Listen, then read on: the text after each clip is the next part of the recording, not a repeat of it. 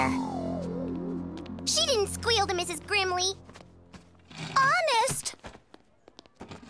Well, I guess someone wants to write a 20,000-word essay. Bring it on. I have a lot to say. Whoa. Come to think of it, you better make it 30,000 words. Smart thinking, Ginger. You can turn it into a novella. Daddy knows tons of publishers in New York. Ms. Zorsky, you, Mrs. Grimley, are no Ms. Zorsky.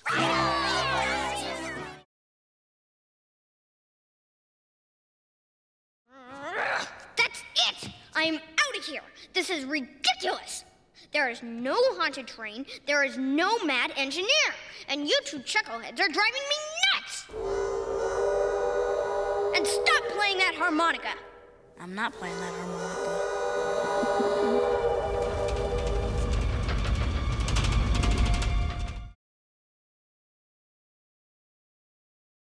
Wait, the flying guillotine, was that the spiky hat thing you threw? Yeah. I'm sexy, I'm cute, I'm popular to boot. I said I'm bitchin', great hair. The boys all left to stare. I'm wanted, I'm hot. So predictable. What do you want? I got it spelled out for you. I want a rematch. Somewhere private, just me kicking your ass. We having breakfast this morning? So, Summer told me what happened yesterday with Volchuk. Ah, yes. Seth kept a secret a whole 12 hours. Must be a record. Yeah, you know, I didn't want to worry you. Well, I'm proud of you for not fighting. I know it must have been hard. You have no idea. The guy's a total jackass. What are you doing? What are all these tools for? You want to see? Come on. A punching bag. Yeah, Sandy had it in the garage. Said I could use it. So you could train to fight him? No, I'm not going to fight him. I didn't yesterday, remember? Then what's it for? Therapy.